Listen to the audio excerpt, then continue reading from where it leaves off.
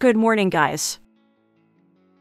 This morning, before dawn, SpaceX conducted a successful static fire on the Falcon 9 rocket, which is currently vertical at Pad 39A ahead of its launch on Monday.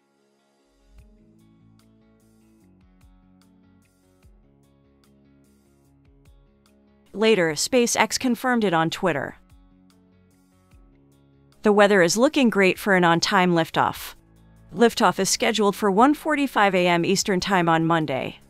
The Crew 6 crews had also completed a dress rehearsal earlier at night. For this mission, SpaceX will use two new Tesla Model X Black to transport the astronauts to the pad. That looks so cool with the SpaceX logo.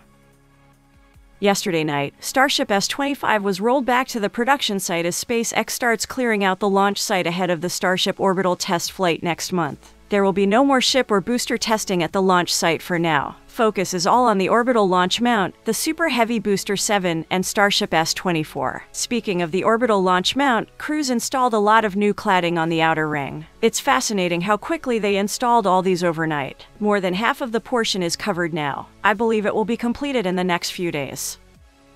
The orbital launch mount is now fully protected. Booster quick disconnect, the OLM legs, and now the OLM ring. With the completion of shielding work, SpaceX might be finally ready to send this giant rocket to space.